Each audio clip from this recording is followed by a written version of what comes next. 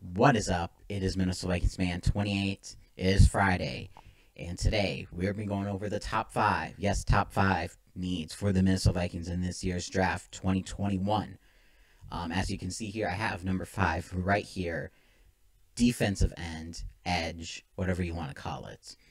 I chose this as number five because I have full confidence that Danielle Hunter will be back for the 2021 NFL season.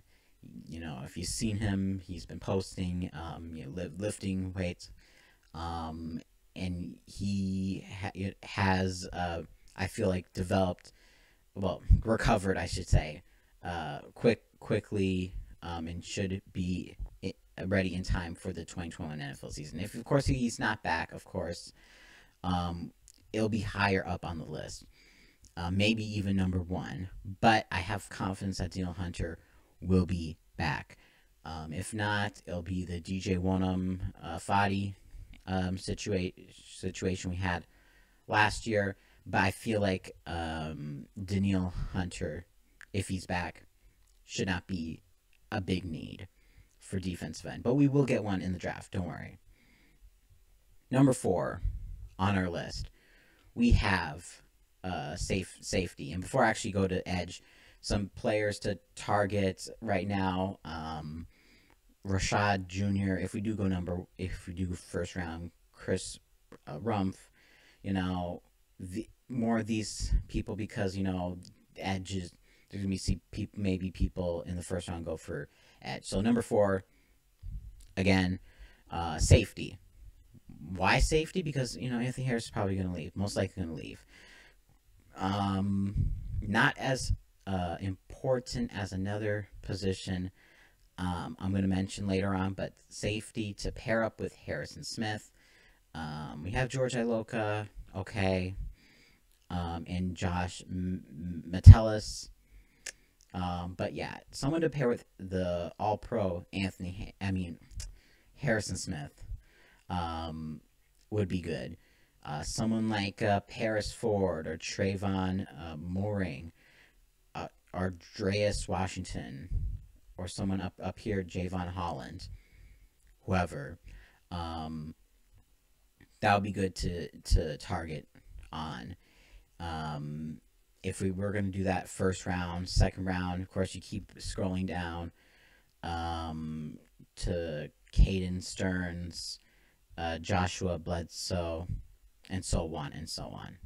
So, number three on my list is interior offensive line, or just offensive line in general, specifically the guards. I feel like, of course, a lot of people have been talking about Ezra Cleveland moving to that left tackle, which he honestly should. Brian O'Neill, solid right tackle, one of the best in the league, only good offensive lineman that I know for sure we have. On here, it just says offensive line, so any person on offensive line except center, really, we should get. Of course, it's going to be hard to get some of these top people, but, you go down, Christian Derisa, Wyatt Davis, and so on and so on, Trey Smith, getting some offensive linemen to help with the protection, with Dalvin Cook getting bigger lanes, for him to, with Dalvin Cook, he gets the big, chunk plays. Doesn't like he can get that, the big runs, like Adrian Pearson did. I know he's not Adrian Pearson. I know I'm going off a tangent, but just not exactly like that. Also, need to give Kirk Cousins some more time in the pocket, which is the more important thing. Giving Kirk more time. We have good receivers, tight ends. Running back, Kirk Cousins just needs more time to get it to them. So gain some interior offensive linemen. I feel weird on the tackles, but if we do get tackles, maybe switch them around.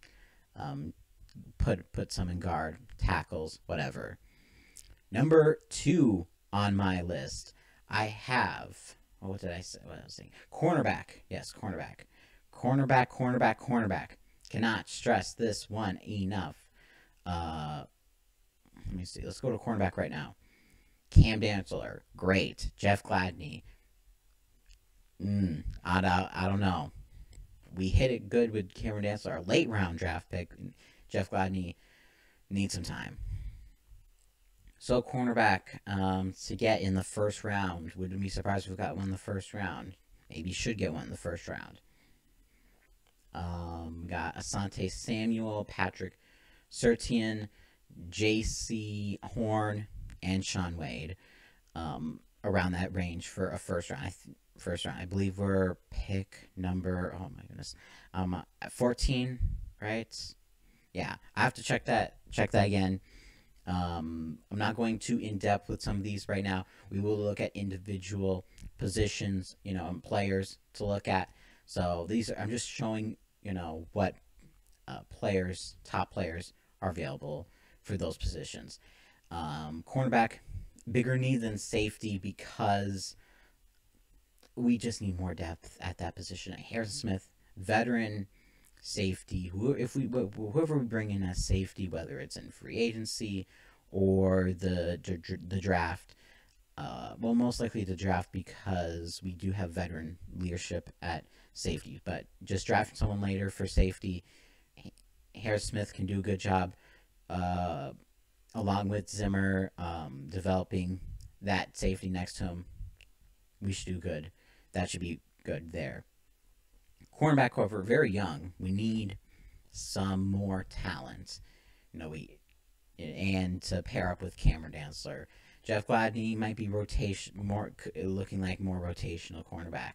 So getting cornerback, important. And number one, I think you all saw this coming, or maybe not.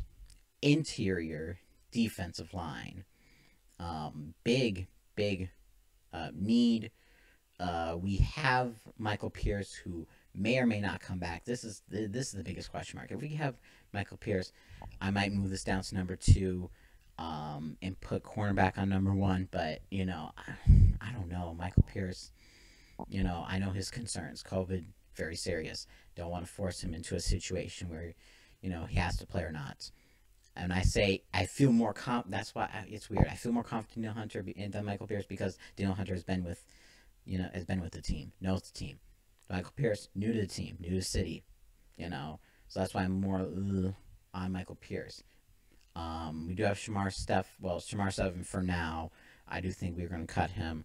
Jaleel Johnson, and for interior defensive lineman, just to look at, we got Kwity Paye, Christian Barmore, Levi, I don't want to pronounce that, Jalen Phillips, and so on and so on. So I've been hearing Christian Barmore a lot. Maybe we can get him interior defensive line.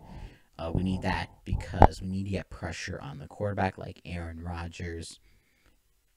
Basically him because, I got Jared Goff and Mitch Trubisky. Not too much concern about them, but just getting pressure on big-time quarterbacks so that we put less pressure on our secondary. Because I feel like that's the most important. That's where we really lacked last year. Our leading sacker was Yannick Ngakoue, who we released after we went 1-5. Even when we had that good stretch, still didn't get a lot of sacks. So interior defense line is the number one thing for me, and not edge because of confidence in Danielle Hunter. If not, edge would move high up, maybe 1 or 2. Defense line and edge are probably the most important positions if Danielle Hunter does not come back for the 2021 NFL season. So that's my thoughts. What are your thoughts down in the comments below? This has been Miss Vikings Fan 28, and as always, Skull.